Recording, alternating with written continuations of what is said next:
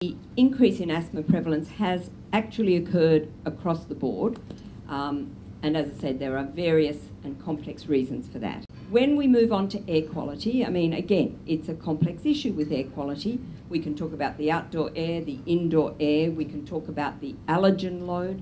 You mentioned, Lizzie, dust mite and pollen to a lesser extent when we're talking about asthma.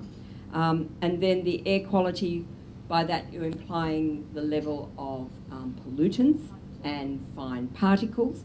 And to me, there is absolutely no doubt, reading the literature, that there is growing evidence of the harmfulness of these aspects of our outdoor air quality, particularly the quantity of fine particles, the PM 2.5 as they're called. These are tiny particles that basically come from car exhausts, coal burning, soluble heavy metals and so on.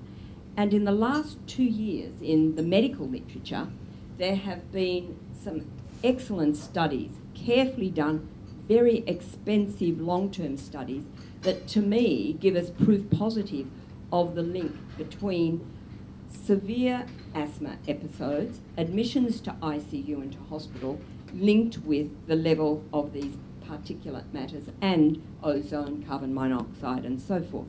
And these are in societies where those levels measured by people like the EPA would not exceed WHO recommended standards.